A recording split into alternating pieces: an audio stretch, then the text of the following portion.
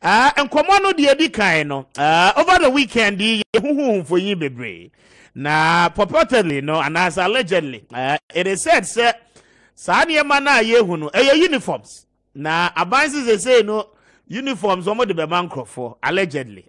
We will try and seek clarifications on that. Now, pictures ni biya mi huhu ya. Richard Mumfabin tutu a year screen is Raymond na Ghana for who. Kwabna de also who ye. Kwabna who? There's a statement I pay from Professor Pukwa Mankwa. Okay.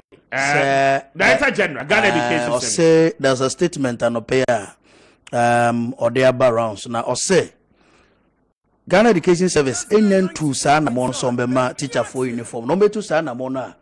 They will do that in consultation with teacher union leaders. And we are 1, 2. Also teacher associations in the Dawson. Your concerned teachers association, coalition of concerned teachers, your Nagra Tenomnia there. Do the mean Kasa, you are boxing them. Say ya mawemu uniform way, Sebaya Wemu and let me see the statement. Director General Ghana Education Service, Professor Kosi Amankwa. Say I've seen these pictures of some purported GS teachers in prescribed uniform for work cycling. GS is not a mushroom agency. It's the largest government agency in Ghana. We employ more than half of all government employees. If you want to introduce uniforms for teachers, we won't do that through social media and yes, over the weekend. I guess it's some group of teachers who have decided to have a uniform, or it could have been a Photoshop. We may have to look for those in pictures to first find out if indeed they are teachers, and if so, who actually brought the uniform to them.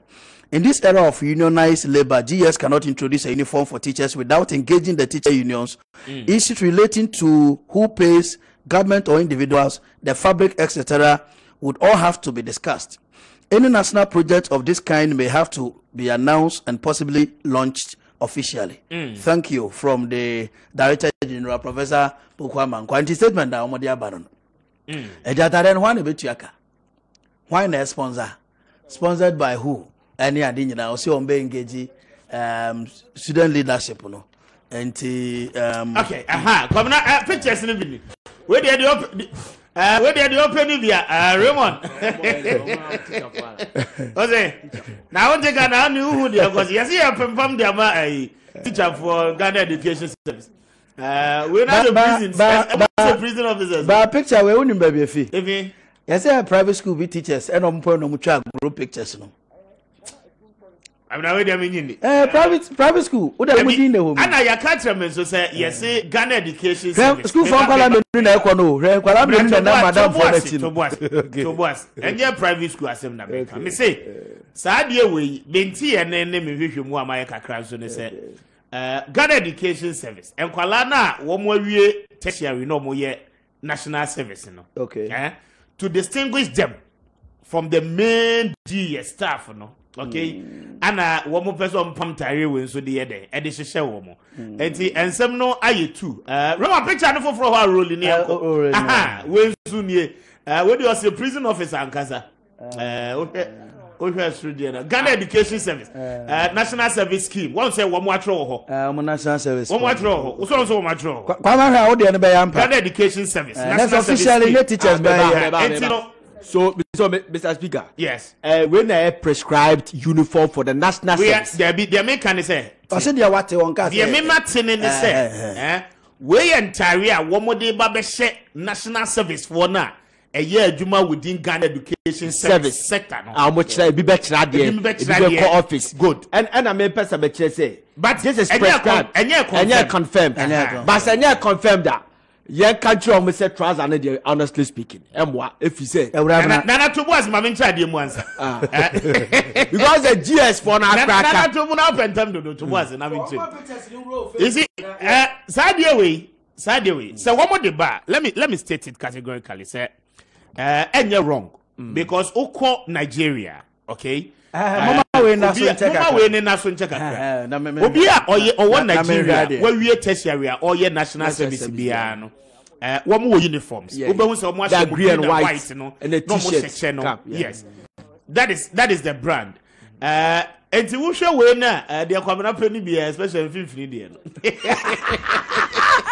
And they who me test. I'm not where so You got who me test. So who can say yeah. Some picture we I don't know. Tintin mum name test. Tintin that's the name mum name. And I propose also wife is test. I fear no pay a child. Oh, some they come with the example. So on him the height. David, no more mammy back on 3-1. Now they also pay. I just for go Facebook now go. Uniform near come package near come up. And I will tell a phone so a pam and on my bin. Or you come up. Said when you soon near Pamasho. That is a BBI come. And I report my meeting. Do you just see uniform nowadays? Oh, honestly speaking, it's beautiful. And I say, Basse, your cousin and the prescribe, your prescribe their mom. Now you're distinctive. Then your friend say, teachers from other public national service, and you free the public workers. Now it is good. But I mean, I have a problem with, especially this one. Trouser way, yeah, the trouser way, because the problem I may want to say. All say national service for a be confused. Okay, be confused. Nana, she picture there. That's no. National girl de boso. Ghana Education Service. And they throw the good. But Director General so onim ho. Okay, fine. Okay. What the answer is onim ho. But say onim ho share. What we are yes so ye can say.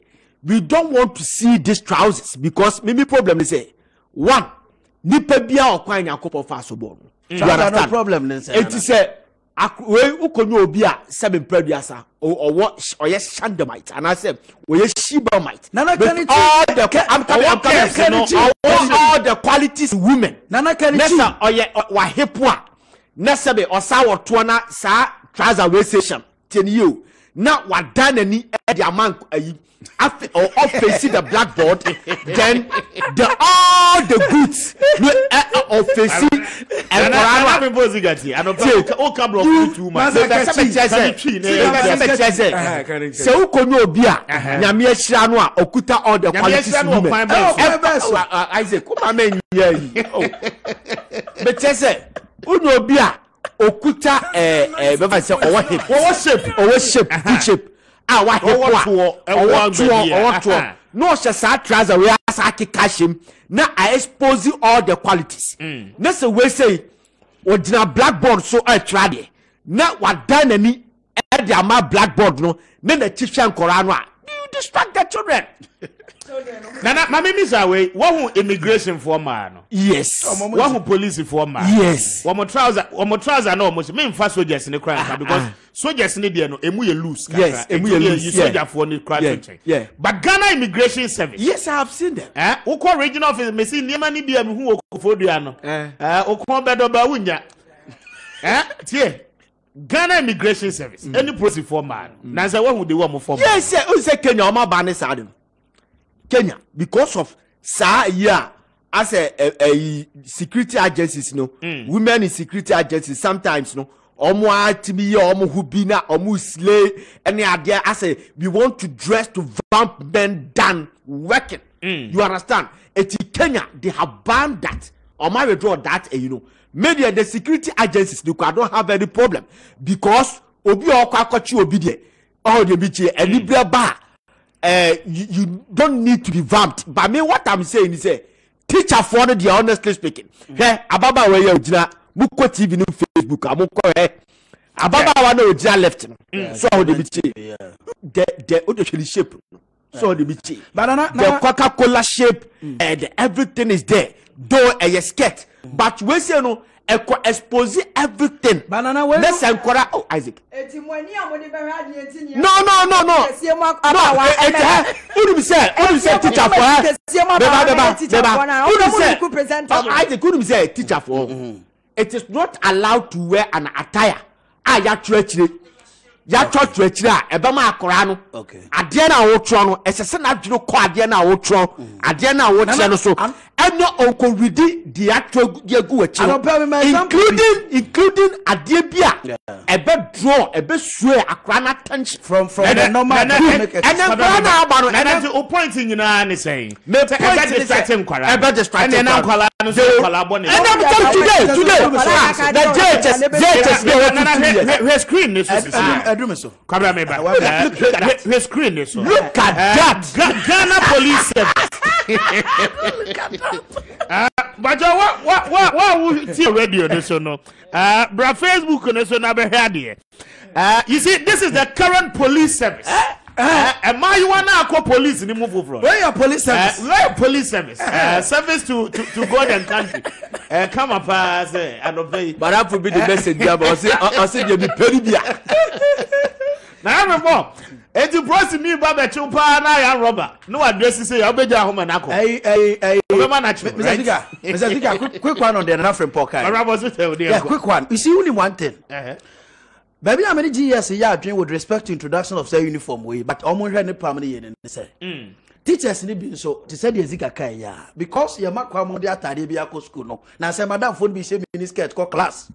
Yeah. A headmaster need be cry ya Kansas is here take Kessben so headmaster need be cry madam phone be any problem. Because you have no problem in the same Mr. Speaker. Madam ne ebe post na kwa district nim so onko charge school no ebi ana owadamfo bi o GES district office ho aye ne boyfriend ana bi kura na workers na ho ni bi adamfo no the headmaster no wo school te say bia so DA primary ana yi no madam no say miniskirt no okoka ana CS okoka no nya problem yes eju be ko madam bi gina classroom kira de a na ko hwe say to I know the others is here no the idea to TV no so ni Facebook is here. Camera ni does it so. Is he? Madam Bubesi anko dia me live pa.